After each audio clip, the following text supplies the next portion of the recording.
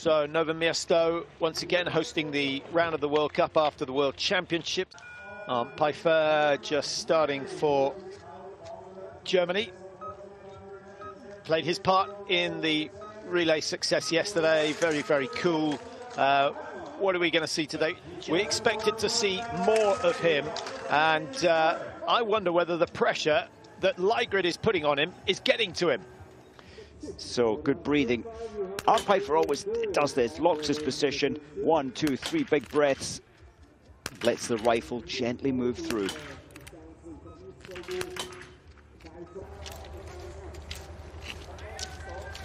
Good pace from Samuelsson when you consider it's relative to Johannes Tingis Bø.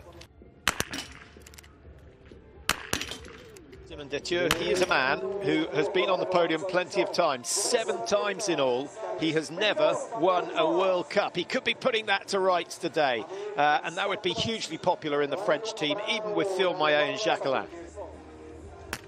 2 breaths in between. That's why it's 2.7 to 3.3 seconds in between the shots. 28.1. Fastest prone shoot so far. Dombrovski at 24.5. Samuelsson down in around 9th, 10th position.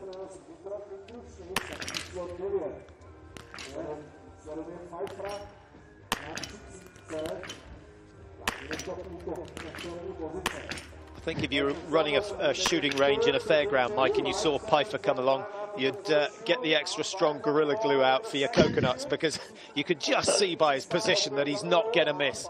5 out of 5 might go some way to building his confidence, but there's the miss that we've got used to seeing. And again, he does not look like a world champion. He does not look like the World Cup winner. Well, that's another fantastic performance from the German veteran. Peiffer now 33 years of age.